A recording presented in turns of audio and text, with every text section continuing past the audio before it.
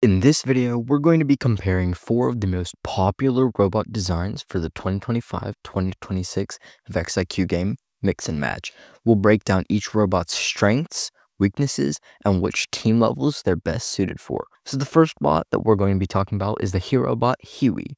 Huey is designed to introduce new players into the game and can handle all of the basic tasks, like picking up pins, stacking pins, grabbing beans, and moving around the field at a decent pace. It's super beginner friendly, easy to build and understand, with a very low skill ceiling. That means new teams can quickly get it running at its max potential. But the trade-off is that its scoring ability is limited and it's slower compared to more competitive designs.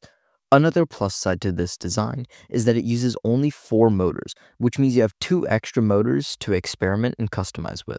For brand new teams, it's a fantastic learning platform, but don't expect it to dominate the leaderboard. The second robot that we're going to be looking at is Pinhead by Ben Lipper.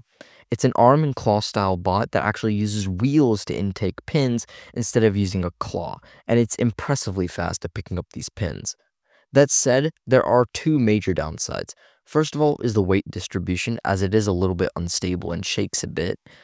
And the second thing, probably more important, is that the intake is super duper large and it actually fills up an entire triangle goal whenever you're trying to drop down a stack. That means it might be harder to actually deposit stacks whenever you're trying to score. Still, it is a solid step up from Huey, and for beginner to intermediate teams ready to level up their build skills and drive skills, Pinhead is a great choice as long as you make those changes. The third robot we're going to be looking at is Pintex, created by Capped Pin. The compact design features 2 180-degree rotating claws for holding onto the pins and a pneumatic claw for handling the beams. Despite its small size, this bot is both powerful and versatile, as it can perform every single task in the game and clearly outclasses Huey all across the board. But there is a catch. The driver skill requirement is super high. Controlling 3 claws, 2 for pins and 1 for a beam, can be really tough, especially when under the pressure of a match. And while the design isn't overly complex, it does require precise alignment and tuning, which may take time and a lot of practice. For upper intermediate to advanced teams, Pintex offers an incredibly high ceiling if you're up for the challenge. The fourth robot, and my personal favorite, is the Revolver bot. The biggest limitation is that it can't use beams, but that can be fixed, and I'll get into that in a second. What makes this bot really stand out is its pen mechanism, as it uses conveyor-style intake and a revolving storage system to collect and stack pins.